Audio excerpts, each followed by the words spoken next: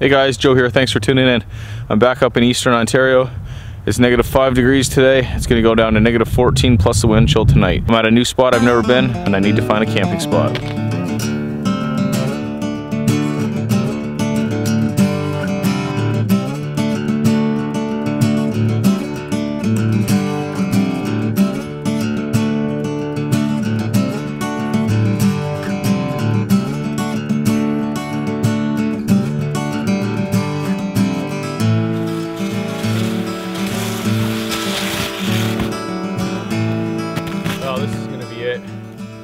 Walking around for a few hours. I'm warm, man. I've lost my hat and gloves and everything, trying to find the perfect spot.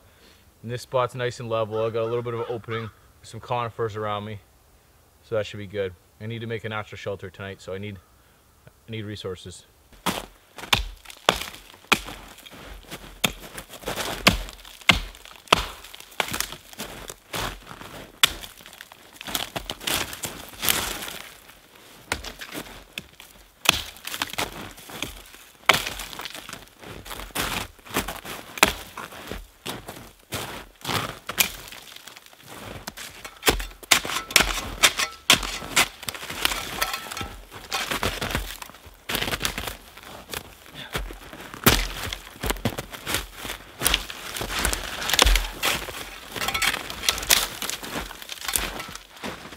I'm going to make a debris hut, and I'll have my entrance here, and I'll be able to crawl in, just enough room for me to sleep, but I can't have all these branches hanging underneath and stuff, so that's why I'm clearing them away.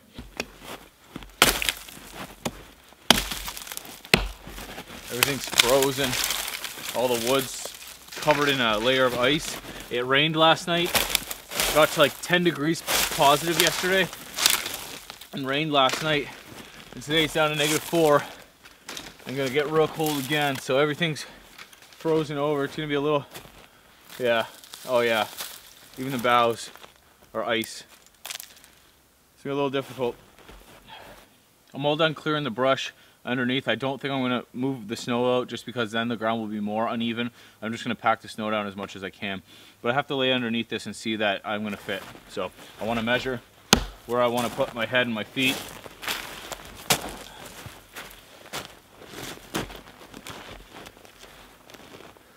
So this is pretty good. If I stop it here, I can make the entrance on the side here, down to my feet, and then I'll just crawl in, tuck down, and be a cocoon. I'm not gonna sleep next to the fire. I will have a fire to cook on and stuff, but I'm gonna rely on my gear to keep me warm tonight. Gotta get building.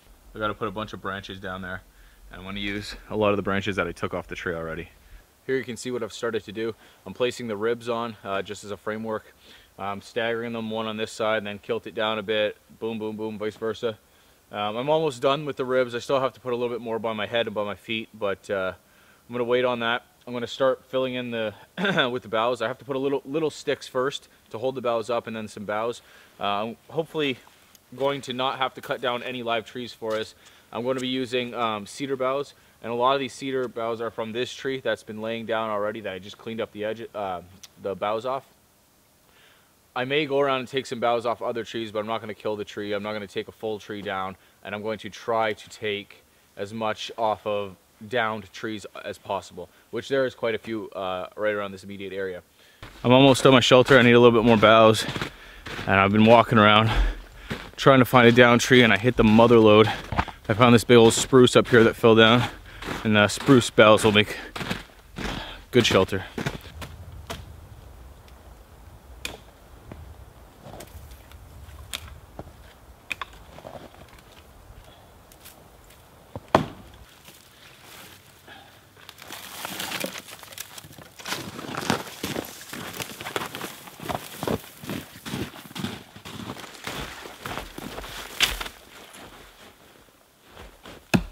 Few more arm loads like that and I'll be in good shape. Natural shelters, man. It takes some effort.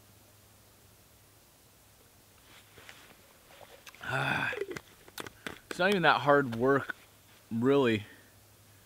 It's just walking around looking for materials. I don't want to take down trees to use for boughs. It's not necessary. I'm not in a survival situation. like you saw, I was picking up spruce boughs that off the spruce that fell over, and cutting cedar boughs off this. Cedar, eastern white cedar, Thuya occidentalis, really isn't good. It's not dense enough for shelter building, for insulation, or for shingling. The spruce and the balsam fir are good. My shelter needs a little bit more work done to it, but as of now, I'm comfortable sleeping in it. So if I have time, I'll gather some more boughs and stuff and put it on. I'm not trying to keep out rain because it's going to be so cold tonight that I know it's not going to rain. I'm not trying to keep out snow either because I can handle snow. What I'm trying to do is just keep my warmth all in this cocoon. That's why I made it so small. I want all of my warmth kept in. And I know that's not airtight by any means, but it will do something for me. So I think now I'm going to go after some firewood. I don't see many hardwood here at all. It's mostly cedar. So I am using my fire to cook tonight, and I need it to stay warm until I go to bed. So I do need a substantial amount of firewood. Here we go.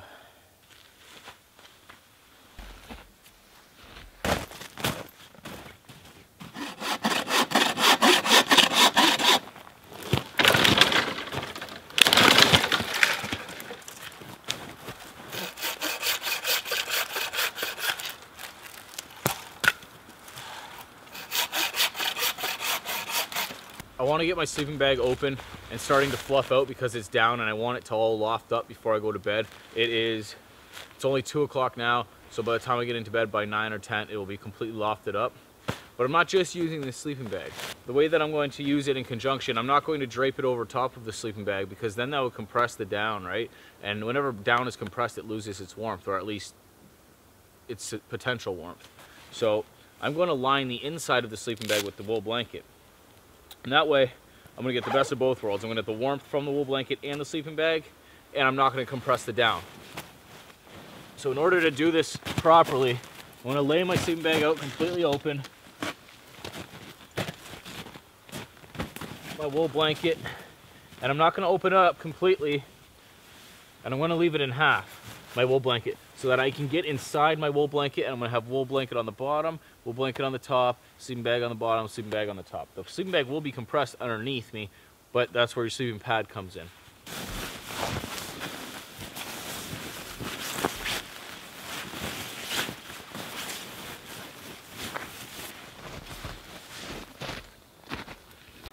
All right, the shelter's done for today. I've been working on it a little bit more. I'm satisfied with it. When I go to bed, I put the sled up there like a door if I want. Not really that necessary, but it will block a little bit more window. I can just do something like that too. No big deal. But I'm happy with the shelter now. So it's 3 o'clock. I got some firewood cut. So with the shelter completed and firewood cut, I still need to get a little bit more firewood, but I think now is a good time to find a place where I am going to have the fire. I'm not going to have it obviously in front of the shelter. I'm using cedar, and it's supposed to be gusts of 40-kilometer-hour winds tonight. I'm just not going to chance it. So I think over here behind a tree will be a good idea. The tree will block the wind. I have the fire on this side. I'll sit against the tree. Everything should be good.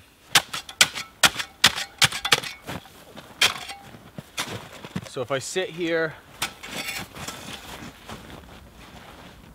this is pretty comfortable. I'll put my pad underneath to rest my back.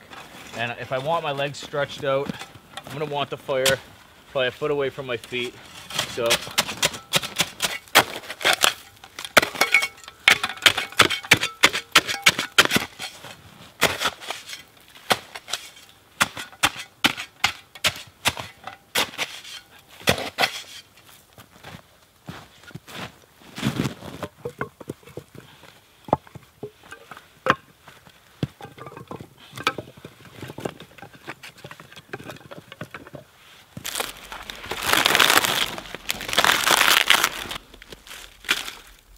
So here you can see my fire lay. It's not exactly an upside down fire, more of just a platform. It's all cedar. I got some big rounds on the bottom, and I'll start the fire on top. Maybe it'll be like an upside down fire, we'll see. And then I've got my squirrel cooker holding my pot over top. That's how I'm gonna cook my food. I have a dehydrated chili, which I'm gonna rehydrate in this. And the squirrel cooker, again, by Kestrel Bushcraft. He's out of the UK, I believe. He made this for me. It's got one piece here, second piece here. That piece gets stabbed in the ground, and you just hook Second piece on there, you can cook your squirrel, your steak, hang it use it as a fire. Use it as a pot hanger, I mean. So, very cool. I'm excited to use that. I haven't used it yet. I've been working non-stop since I got here, busy. So I need to take a little bit to relax. I'm gonna go walk down to the river, check her out.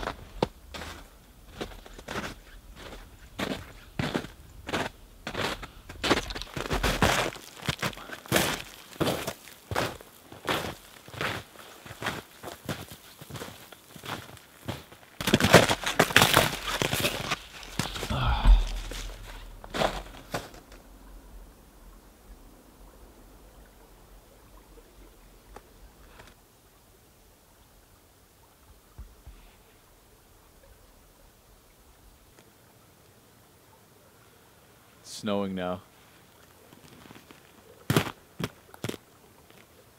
Very cool. Yeah, it's coming down now. Snowing quite a bit. They said we had a chance of getting a storm from Texas, and the wind's been picking up and the snow's coming, so maybe we are gonna get it. We'll see.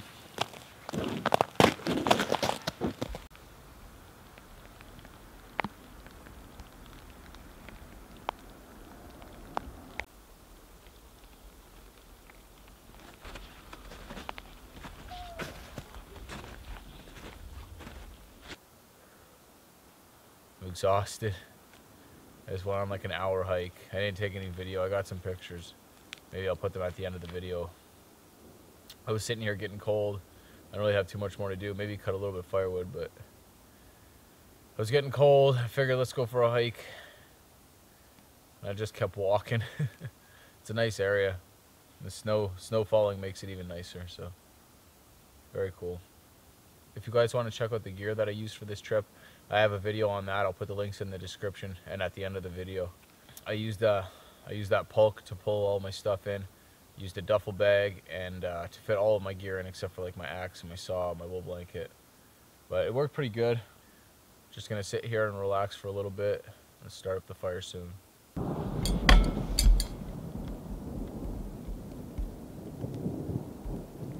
That's thunder.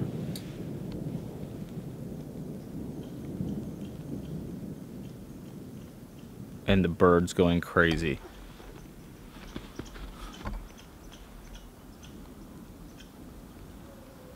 Fancy.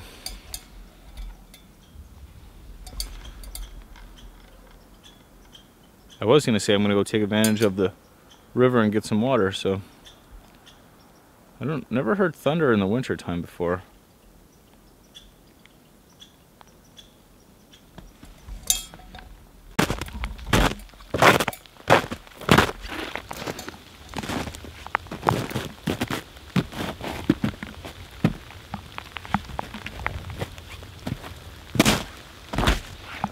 Yeah, shit's getting real right now. This is a storm, big time.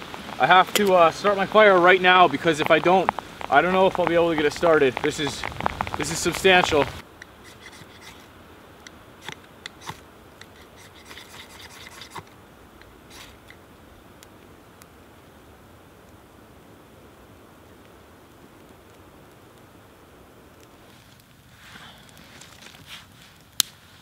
So I didn't really go into depth with that at all. I lit the fire with a fire steel and birch bark. It took a while. The birch bark was wet. Yeah, I was real anxious to get that fire going because the way it was coming down there for a minute, it seemed like that wasn't gonna stop. It was gonna be like that all night. It's still snowing, but that was intense. My camera is soaking wet, so I hope the mic and the camera are okay. I have to try and dry it out, but crazy. I can tell the water's boiling now because the whole thing's shaking, like the bubbles are creating the motion, so I can just slide this over, let it cool for a second, and throw my dehydrated chili right in. So here's my dehydrated chili my wife made, and that's about a meal and a half there, but I am feeling pretty hungry, so I'm gonna put a lot in. We'll see how much I can fit in there with the water.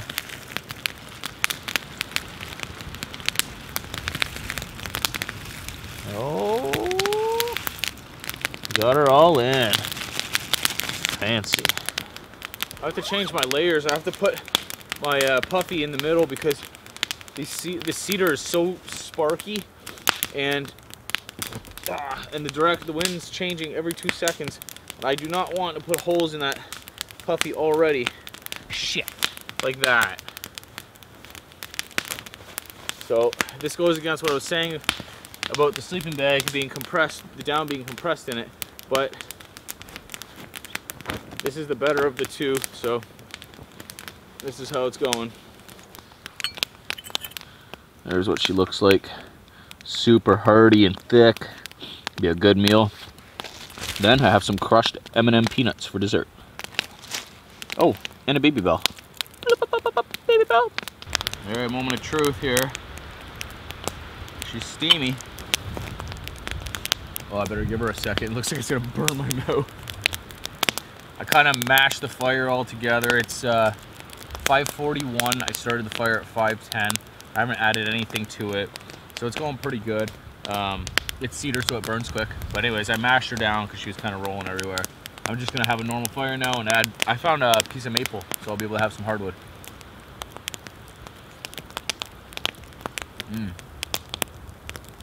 Very good. I'm lucky I picked this spot where I did. I'm in a gully in between two hills.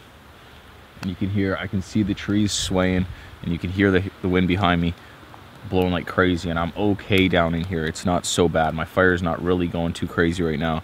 Like, it is windy, don't get me wrong, but if I was up on a ridge, it would be no go. So there's a drawback to being in the gully like I am. Maybe the cold air settles down, it's a little bit more damp and stuff, but I'm gonna take that over top of the wind any day.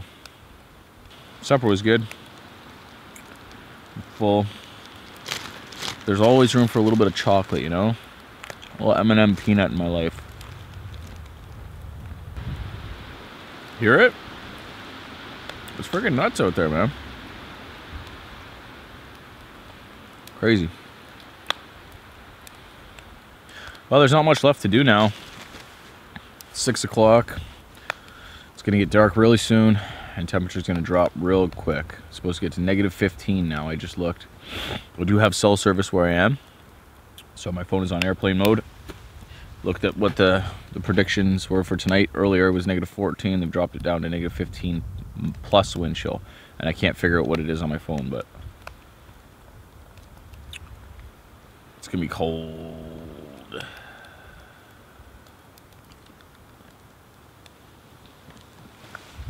Not much is going on.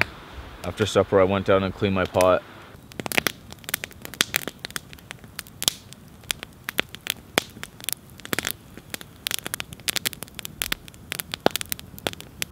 Boiling up some river water for some hot chocolate. Looking forward to it. We got the chocolat chaud, or hot chocolate. This one's after 8 mint.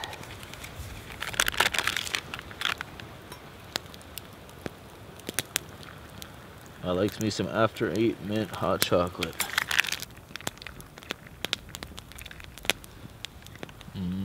Chocolatey.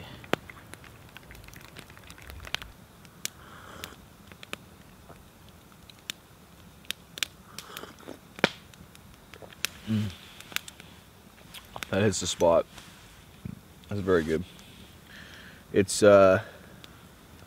7:49 right now, so almost 8 o'clock. And yeah, I think I'm gonna turn in around 9 o'clock. Maybe sit here till 10, but I highly doubt it. The fire's keeping me warm, and I'm finally burning my hardwood. I found one dead standing maple, so it's giving off a lot more BTUs. I'm actually feeling the fire. It's good. I think I'm gonna boil up some water and pour it in my Nalgene and bring it in my sleeping bag with me when I go to bed. It's just a little bit extra warmth, you know, put it in the small of your back or between your legs. It's nice to have.